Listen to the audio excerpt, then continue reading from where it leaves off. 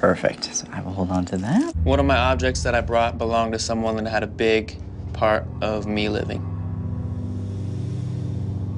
That's all I'm gonna say.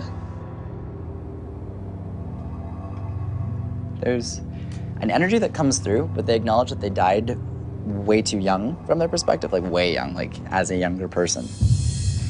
I don't think this will make sense. I just want to like preface this. There's a reference on your dad's side. I'm seeing vintage cars, funny enough, but I'm seeing cars working under cars. Yo.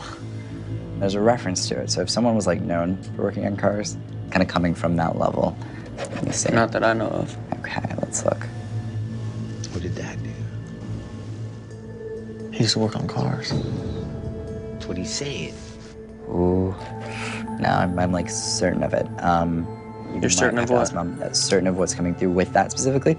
Sometimes I can tell if I'm misinterpreting, but someone is trying to have me talk about the handyman, the man who would have worked underneath the cars. For whatever reason, I just see Dad over here and you over here.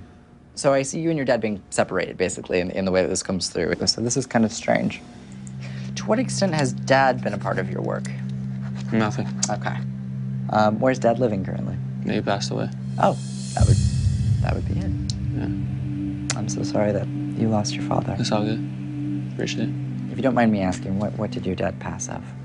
He killed himself. Oh, I'm so sorry. Yeah. I'm sorry.